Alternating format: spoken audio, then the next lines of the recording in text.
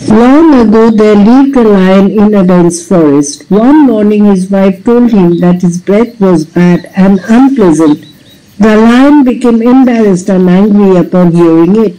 He wanted to check this fact with others, so he called 3 other animals outside his cave.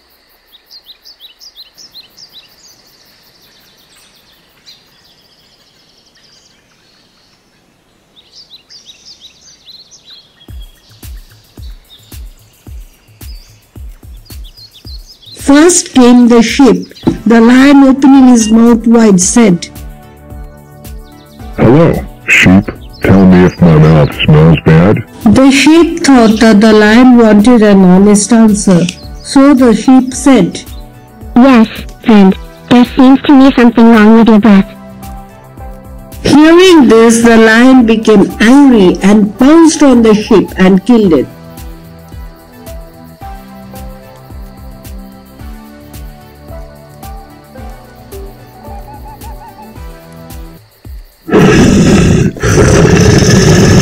Then the lion called the wolf and said, "What do you think? Do I have bad breath?"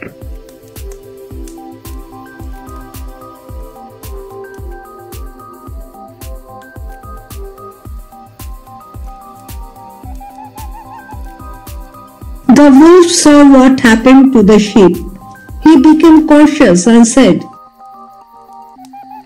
"Who says your breath is unpleasant?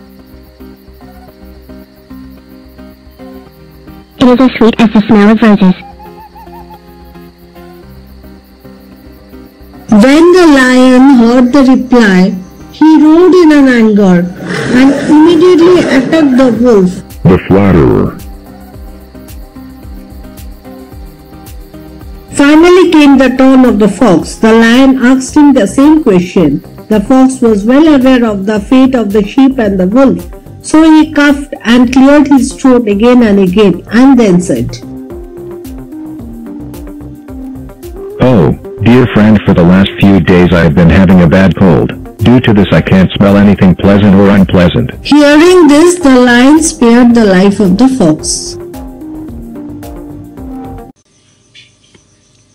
So the moral of the story is, do not involve yourself in bad company or bad situation, else you may end up getting punished for no fault of yours.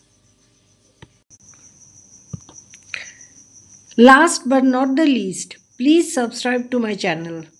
Thank you for watching and let us know in the comment section if you have any suggestions for new videos. Thank you.